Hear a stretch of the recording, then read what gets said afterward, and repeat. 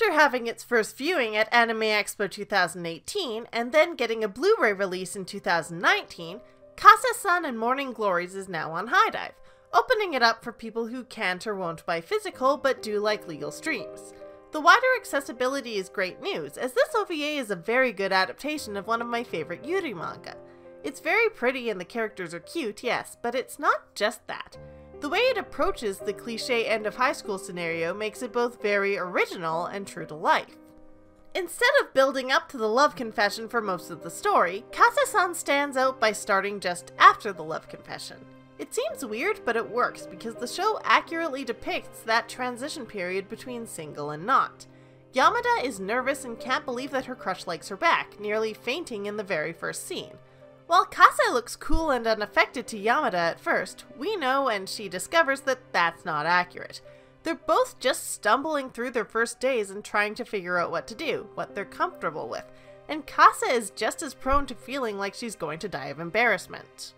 Most romance stories either end on the main couple getting together or shortly after, or end the first or second arc on that and then throw some external problems at them. And that's fine. I love those. But Kase-san feels real because its problems are real and they arise as a normal part of a new relationship. The issues in Kase-san are things that anyone might deal with starting off. Wondering what normal relationship things you should start doing, like making your new partner lunch and deciding on dates. Worrying about physical affection and when you're both ready for what. Body image issues and wondering if your partner will still want you. Even just the awkward transition period where you're both trying to fit your new relationship into your existing lives. And while it's not harsh and doesn't depict blatant prejudice, Kase-san also feels too grounded in reality to assume that the main characters aren't facing any problems for being girls who like girls. The show walks the line being neither a problem story, where the main conflict is dealing with a social issue like homophobia, or a gaytopia, where those issues don't exist. Nothing in Kase-san is explicit about it, but the little digs society takes at you are sewn into the fabric of the show. The OVA begins, after all, with the phrase, "We're both girls, but..." like Yamada has to justify the fact that they're girlfriends. Kase and Yamada refer to one another as friends around other friends and family, and Yamada is reluctant to admit it when someone figures it out.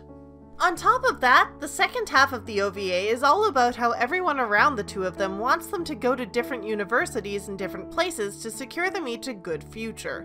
The fact that they'd be separated, possibly forever, is shrugged off as a fact of life.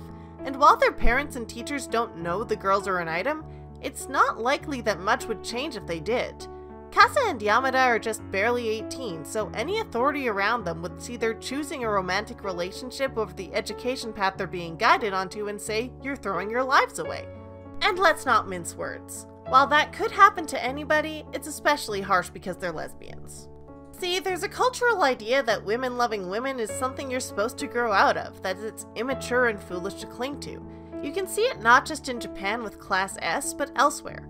For instance, the idea of a lug, someone who settles down with a man after a youth of wild experimentation. Yamada's friend Mikawa, the only one who knows they're together, tells Yamada not to hold out hope. She says Yamada has to face reality and see that they'll go to separate cities, they'll naturally drift apart, and Kase will find someone new. And while Yamada assumes that would be a new girlfriend, this idea that she needs to grow up and face the facts seems to insinuate Mikawa might have intended otherwise. Mikawa thinks she's doing Yamada a favor by bursting her bubble, but all it does is give Yamada nightmares. The physical setting of the show is full of symbolism to underline this, and not even just the floriography that gets spelled out for you by the characters. There are other things too. When Yamada's parents' choice of school for her first comes up, the people discussing it are silhouettes, less friends and more like a faceless world pushing her life in a direction she doesn't want.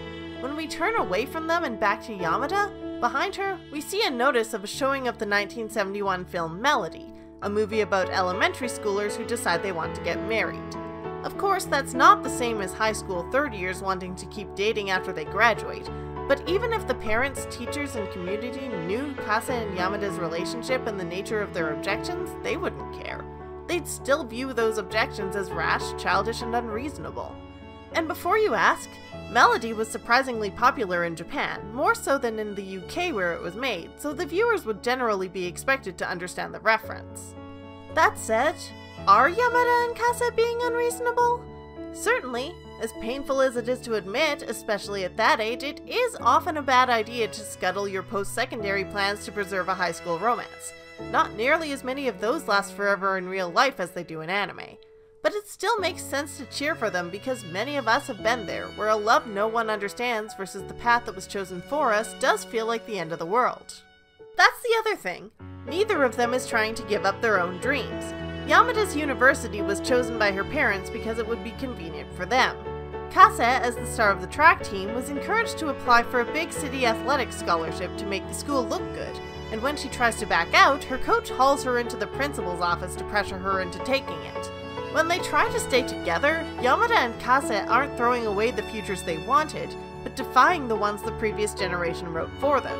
And if you don't see the text and the subtext with that one, I don't know how to help you. There are a lot of great recent romance anime ranging from fluff to drama, but Kase-san and Morning Glories stands out because it feels honest in how grounded it is.